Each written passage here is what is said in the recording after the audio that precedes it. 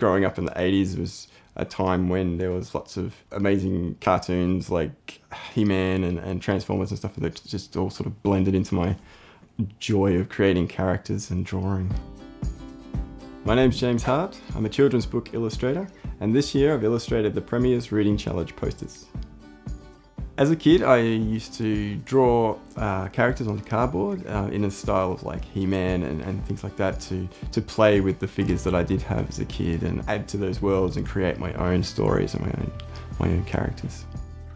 So style's a very hard thing to develop, but I think it just naturally happens as you draw and draw and draw and draw and draw.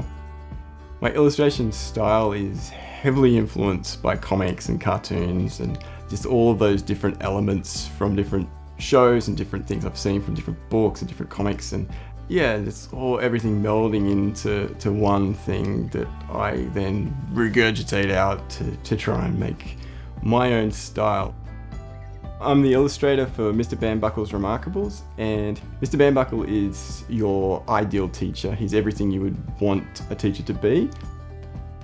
The inspiration behind the primary school poster was just that magical element that Mr. Bambuckle brings, and sharing that with his students, and just the magical explosion of books and stories, and yeah, just the excitement that can be found in a story in a book. Kids still love to be taken on a journey and escape their everyday life of sort of school, home life, whatever, and just be taken to different worlds and escape into these stories and go on adventures. I think kids will always want to be on an adventure.